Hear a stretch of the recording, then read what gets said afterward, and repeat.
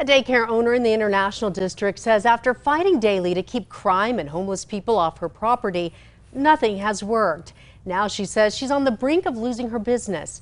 Here's News 13's George Gonzalez.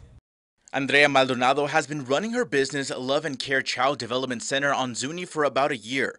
The daycare sits right across the street from the tiny home village in an area where sidewalks are lined with clusters of tents, bringing problems to her business. All around, there are a lot of homeless people.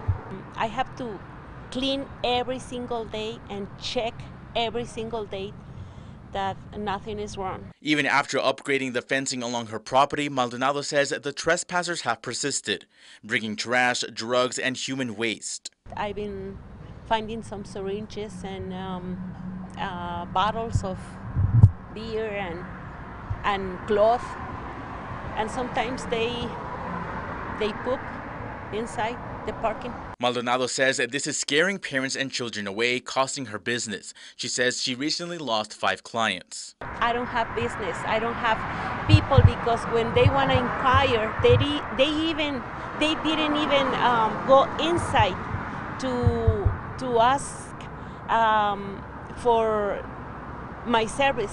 Maldonado says that she's reported her concerns to the city, and if these problems continue, she'll have to close down. George Gonzalez, KRQE News 13. Just yesterday, when speaking about clearing out the homeless camp at Coronado Park near downtown, the mayor said the city is working on better response times and dealing with sidewalk encampments.